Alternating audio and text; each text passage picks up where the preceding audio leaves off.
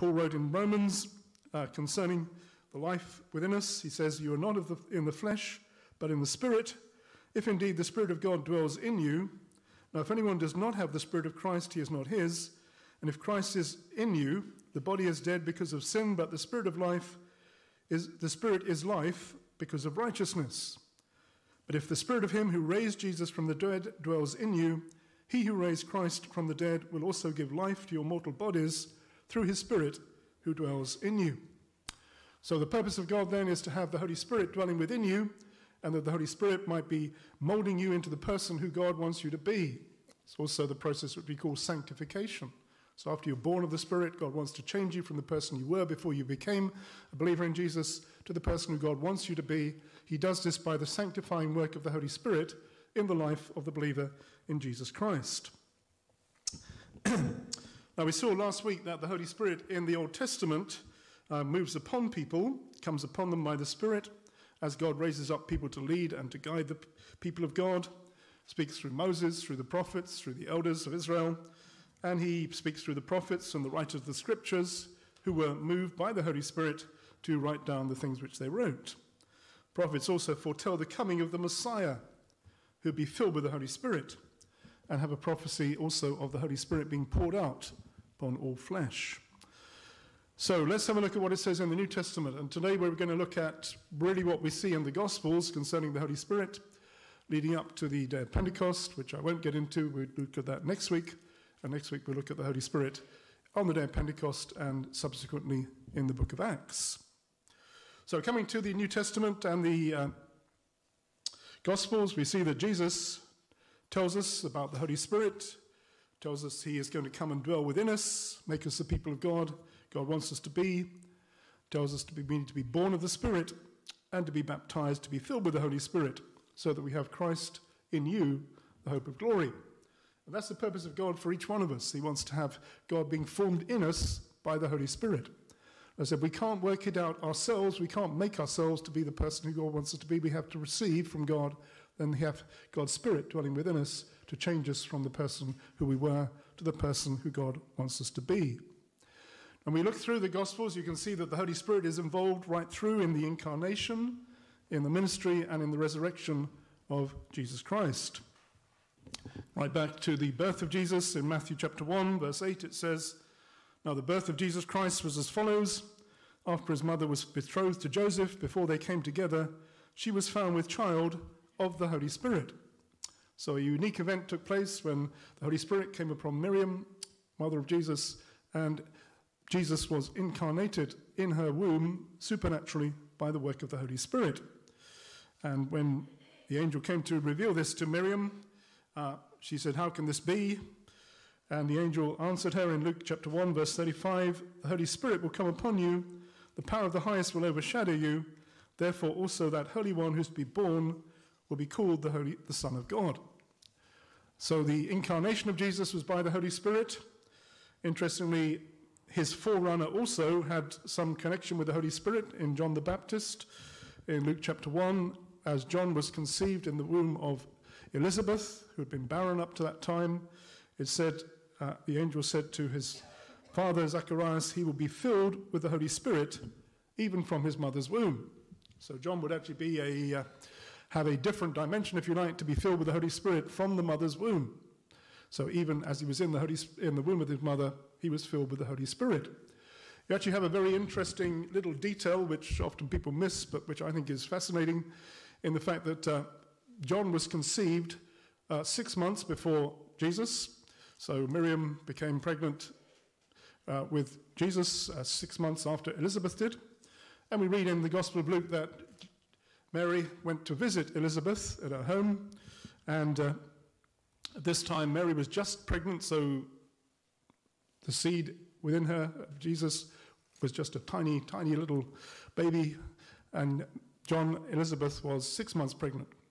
And it says, it happened when Elizabeth heard the greeting of Mary, that the babe leapt in her womb, and Elizabeth was filled with the Holy Spirit. So how did the babe leap in her womb? Well, it says John the Baptist was filled with the Holy Spirit. The Holy Spirit always bears witness to Jesus. So when Mary came into the room with Jesus in her womb, the baby in Elizabeth's womb leapt for joy because he recognized Jesus coming into the room. Isn't that amazing? And it just tells you something about the work of the Holy Spirit and the supernatural power which is behind all of this, and that Jesus is indeed God with us, God Emmanuel, God in the flesh. And we see that John the Baptist himself also had a ministry when he began preaching to prepare the way for the coming of Jesus. And one of the things which John said concerning Jesus in Luke 3, verse 16, he said, I indeed baptize you with water, but one mightier than I is coming, whose sandal strap I'm not worthy to loose. He will baptize you with the Holy Spirit.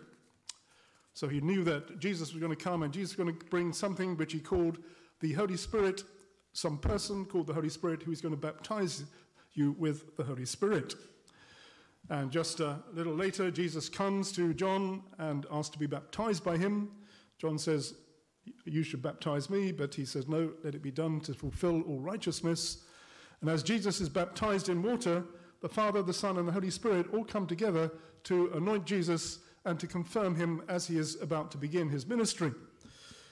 Another fascinating scripture, if you really understand what it's talking about.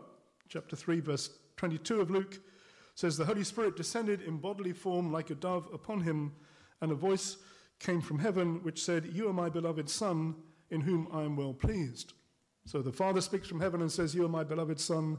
The Holy Spirit comes upon him and comes upon him like a dove as he is baptized in water, as Jesus then begins his public ministry. So you have this confirmation of Jesus by the Father, Son, and Holy Spirit as he begins his public ministry.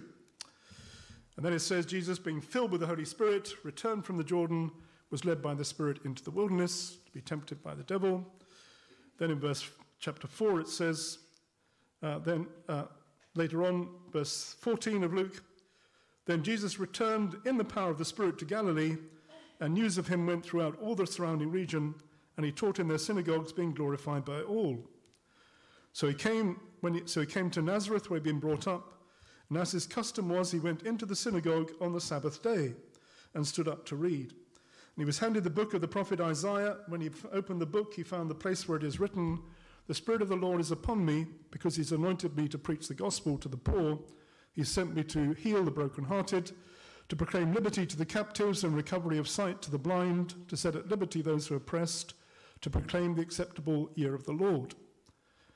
Then he closed the book and gave it back to the attendant and sat down, and the eyes of all who were in the synagogue were fixed on him, and he began to say to them, today this scripture is fulfilled in your hearing.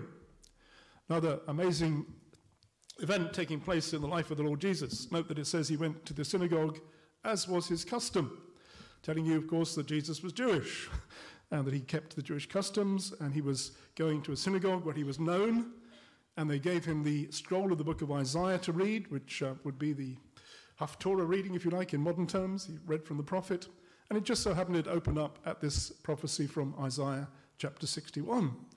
And Jesus reads these words, which we just read, about the Spirit of the Lord being upon me, because he's anointed me to preach the gospel to the poor. So Jesus was anointed by the Holy Spirit to preach the gospel, to bring good news to the poor, to heal the brokenhearted, proclaim liberty to the captives, recovery of sight to the blind, to set at liberty those who are oppressed, and to proclaim the acceptable year of the Lord. The next verse in Isaiah actually says, and to say, and the day of vengeance of our God. And it's interesting that Jesus actually stops at this point, because at this point he's come as the Messiah to bring the good news of salvation.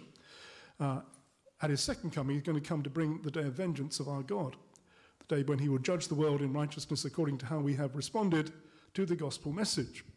But even those fascinating little details in the scriptures actually tell you something about the ministry of Jesus, that he come at this time to bring good news, and he's still bringing good news. If you want to believe in Jesus, you can have your sins forgiven, you can have an eternal life, you have a hope for the future, and he will comfort you in your distress, and he'll help you in your life to live a life pleasing to him.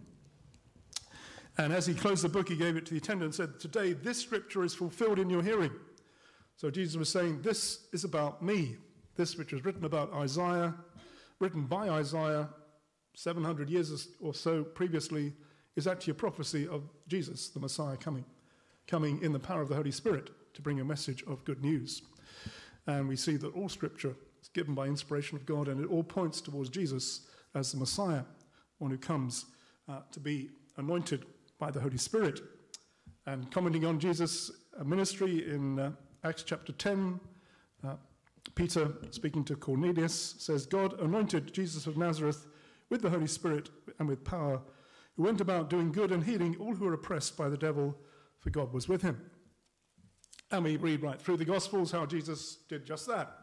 Went and preached the gospel, brought good news, healed people, healed the sick, drove out demons, gave new life to people, even raised the dead, and showed that he was the Messiah by the works that he did. How did he do those powerful works? A, because he is God himself, and B, because he had the Holy Spirit working upon him. And they were demonstrations of the fact that Jesus is God, Emmanuel, God with us. And he is the one who can minister in areas where we can't minister because he is God and he made us in the first place.